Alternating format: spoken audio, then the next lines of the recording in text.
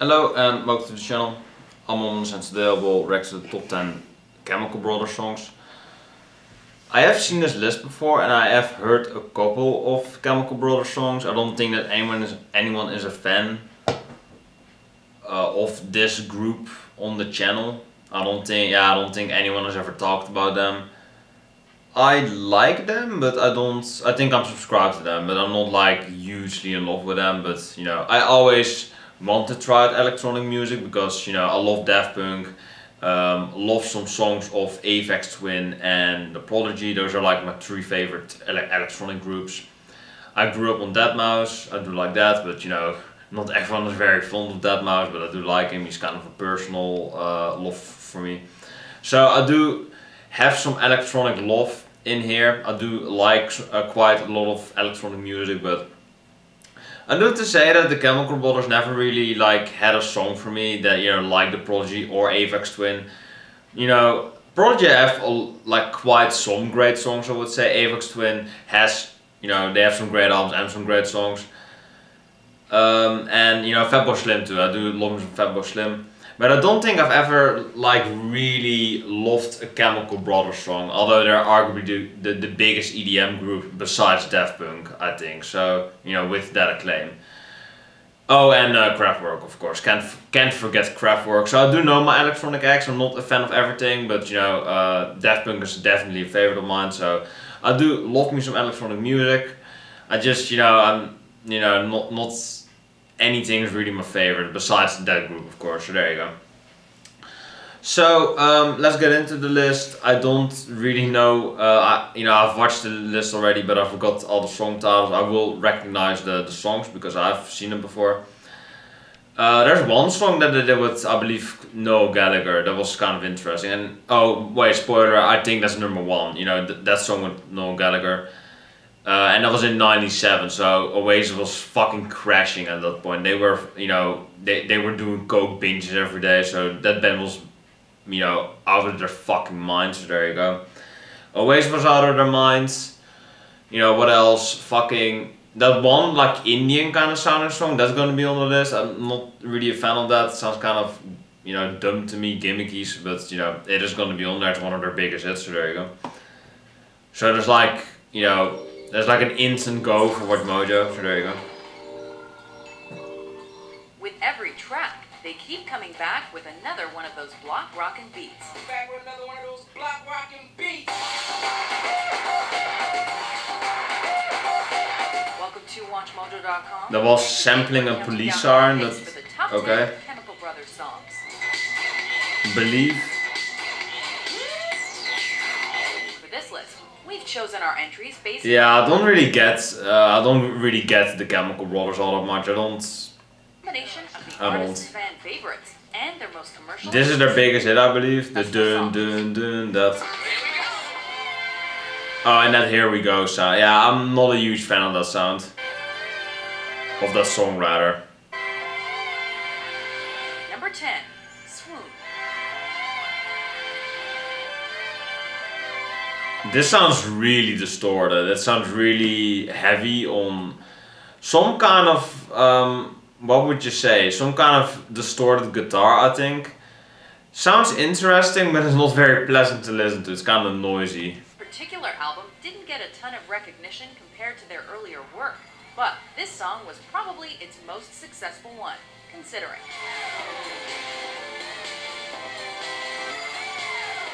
You know, of course, most electronic music is very repetitive, and you know, Chemical Brothers isn't really any different from that.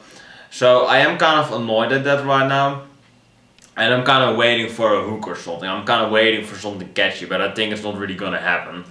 Of their trademark big beat sound, Swoon peaked at number 85 in the You know, UK. the thing is with Daft Punk, I love Daft Punk so much because they have that repetitive sound. It's not very noisy, I would say. It's very pleasant sounds. It's very catchy. It's very addictive music. They bring it in a way where it's like very repetitive, but it's like the greatest hook ever. They just grab the best hook and they go with that. And I'm just like, yeah, if you have that amazing hook, might as well repeat it for fucking 7 minutes, right? You know, around the world.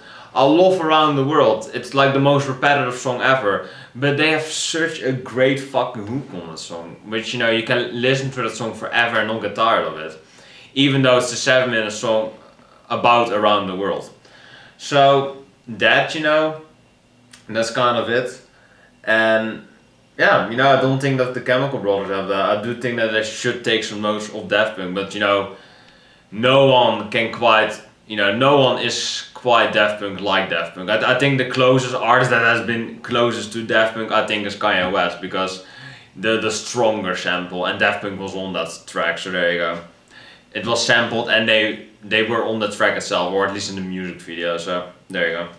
But still got good reviews from critics and reached the top 20 on the UK. Yeah, as you can tell, I'm not really a huge fan of the genre, but I do love that group, so I think you know that by now. They kissed, but they went through each other. Like, oh, we love each other, but we can't be together. Kind of that metaphor. Yeah, that's kind of interesting, I guess. That's kind of poetic. It was kind of dull to look at though, but it was kind of interesting. I will give them that. Whether you're into the 3-minute radio edit or the twice as long album version, it's certainly got the Chemical Brothers name written all over it. It doesn't really matter what version you listen to, it's still pretty much the same track, so yeah. Number 9. Oh, and then they actually kiss each other. Yeah, my whole metaphor just fucking broke right there. There you go. But they got together on a pretty mediocre song. Number 9. Star Guitar. This sounds better. I do like the beat a bit better. I do like that clapping sound. That sounds better, I think. Sampling David Bowie can be risky, but this song's combination of a riff from Starman with Chemical Brothers drum machines works way too well.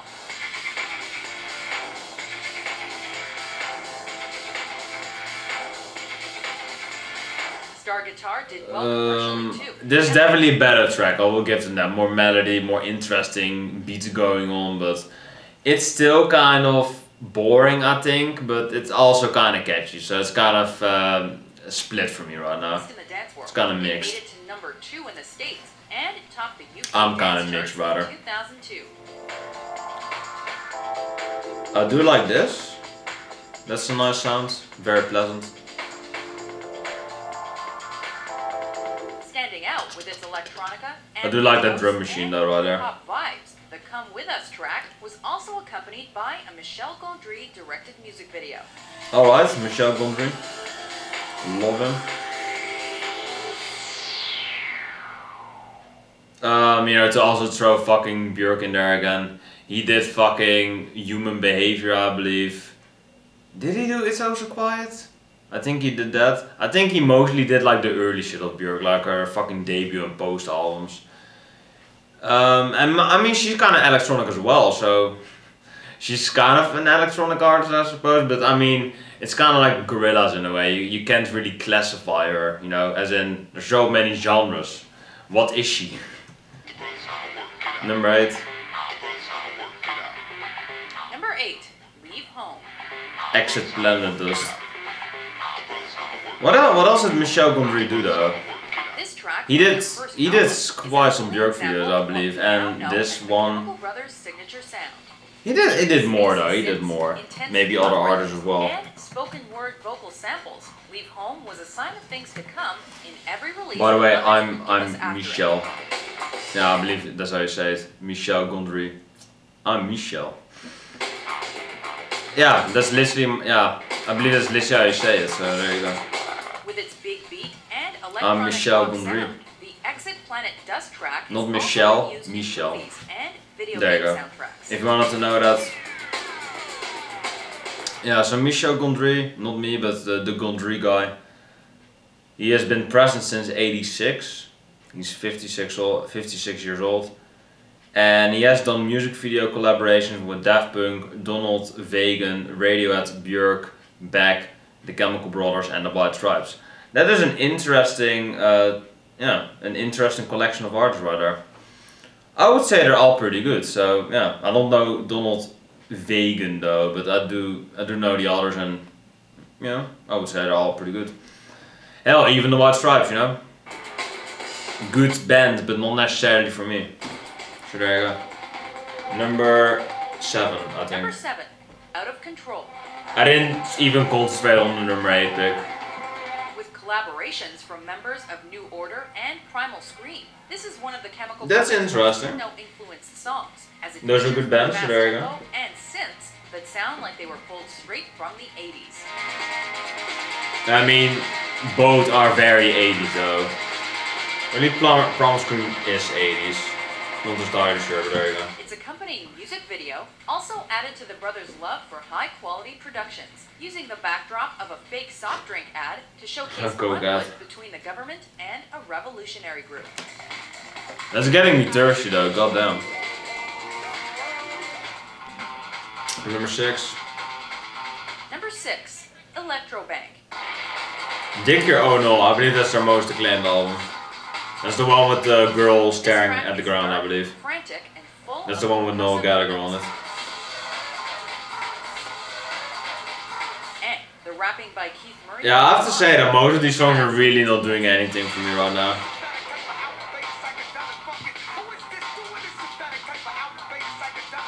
But perhaps I'm kinda digging the rapping right now, that sounds interesting. helmed by Spike Jones and considered Oh, Spike Jones, one of nice. his finest short films. Elektrobank has Sofia Coppola. Spike Jones did Weezer in a rhythmic and Björk, graphic and there you go. I have to mention her at every occasion. I mean, that music video of hers was really weird. The fucking Triumph of a Heart. Really weird music video. But it's Spike Jones. It's a great video. Oh, and he did. Fucking It's So Quiet. He did that song. Or that music video, rather. Number 6. I mean, we can look at Spike Jones as well. I mean, might as well do that. Number 5. Number 5, Let Forever Be. Featuring Noel Gallagher. Wait, this was in '97, yeah, so they were fucking done, Oasis. One of 2 tunes on this list to feature vocals from Noel Gallagher of Oasis fame. Let Forever Be has got a Gondry-directed video that's just as trippy and as good as the song itself.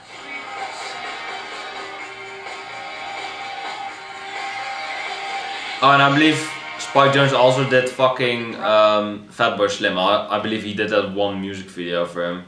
Resembling The Praise You one. This song is also one of the Chemical I Brothers' have to most praise successful you. in the States, making the top 30 on the Billboard Modern Rock Tracks chart. Yeah, in demand. Johnson's filmmaking style made him an in-demand director of music videos for such of the 1990s, resulting in collaborations with Sonic Youth, Beastie Boys, Fatboy Slim, Daft Punk, Weezer, Björk, Kanye West and Arcade Fire. Oh goddamn, I love those last couple of artists though. Fucking Daft Punk up until Arcade Fire. I fucking love all of those groups. Not a huge fan of Sonic Youth. Beastie Boys are great. Fatboy Slim is pretty good. Daft Punk is great. Weezer is great. Björk is great. Kanye West is great. And Arcade Fire are all fucking great. So, I mean, he surely knows how to pick his artists though. Those are all really good artists. Really great, really.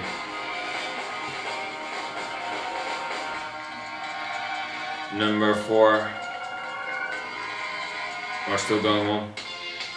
Yeah, the Indian sounding one. Is that an Indian beat? It sounds like it for me. Number 4, Galvanize.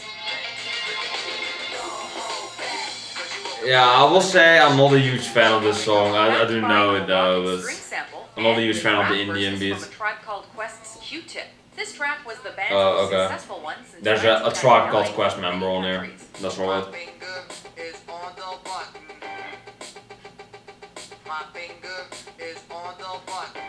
That's very repetitive. Push sound is kind of annoying.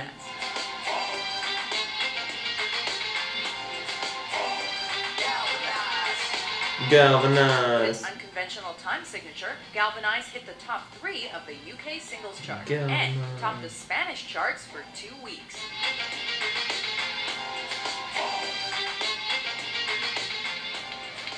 What is this? Number 3? This sounds familiar. boy, hey girl. I hate that "here we go" sound. I fucking hate that. Here we go. That intro tells you you're in for It sounds so dumb. This song has become Fucking a staple hate at that. festivals and clubs around the world, and it's pretty easy to see why. Wait, two skeletons are making out on the toilet. What the fuck? Oh, and then it turned into humans again. It's spoken word sample from Rockmaster Scott and the Dynamic Three's "The Roof Is on Fire." Wait, did someone name himself Rockmaster while he's an Make Hey Boy, EDM producer? What a biggest fucking anthems dumbass. of the Chemical Brothers' career. Yeah, I still hate it. Top 10 smash. I don't hate the beat, but I just hated it. Here we go! It's so fucking dumb. Speaking of them, fucking ads. Yeah, you don't have to smile at me, dude. Fuck off. Go fuck yourself, fat ass. Oh, I drink Bloc Rockin' Beats. fucking biological milk or something, soil milk. So that makes me a better person, but you're a fat fucking bitch. Fuck you. But this dig your own Oh, I'm fat, so I drink this, so it's healthy. No, you're not healthy. Fuck off, man. Go lose some weight, you fat ass. I won't have to see that. There you go. With a schooly D sample, noisy sound Bloc effects, Rockin' and chaotic beats. drums. This song represents the big beat sound the Chemical Brothers helped make famous. Now, I have to be honest here, not any of these songs are grabbing me right now. Winning a Grammy for Best Rock Instrumental. Oh, and there's the police. That reminds me of the fucking, The American Billboard of the Revolution 909 song by Daft Before we Punk. unveil our top pick, There was also the music video with the police car going into the alley. That song is so amazing. I love that song. I didn't really mind this song, to be honest. a few honorable mentions. Do it again. Oh, I hate this song. Do it again. Terrible song. Do it again. Fucking hate that song. Believe featuring Kele, Okereke. What the fuck is that music video? It was a weird music video. Life is sweet, exit planet dust. Life is pretty dope, I will say that.